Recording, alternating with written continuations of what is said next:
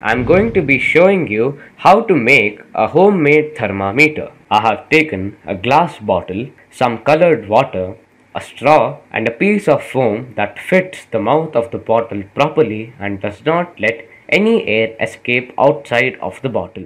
I'm going to rub my hands now. Wow!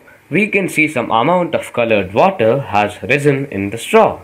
When I rub my hands, due to friction, the kinetic energy in the hands gets converted to heat energy. Now, when I transfer this heat to the walls of the glass bottle, the temperature of the air inside increases, from which the air expands. When the air expands, it tends to go up. But here, as I have sealed the opening, the air produces a downward force from which we can see the colored liquid has risen up in the straw. If you've done some interesting experiment, do send us the video and we will be happy to share it on our social media pages.